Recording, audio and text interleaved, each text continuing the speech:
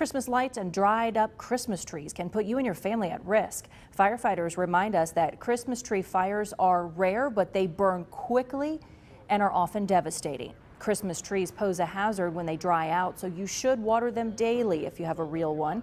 Firefighters say you shouldn't connect more than 3 strands of lights.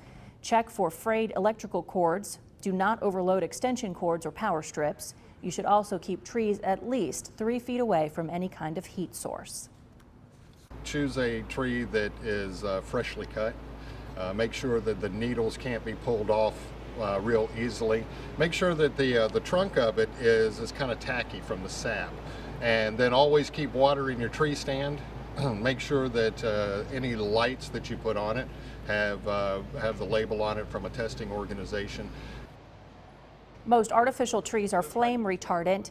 Fire officials also say, and they're saying this for a reason, it's happened before, you should never put lit candles on Christmas trees.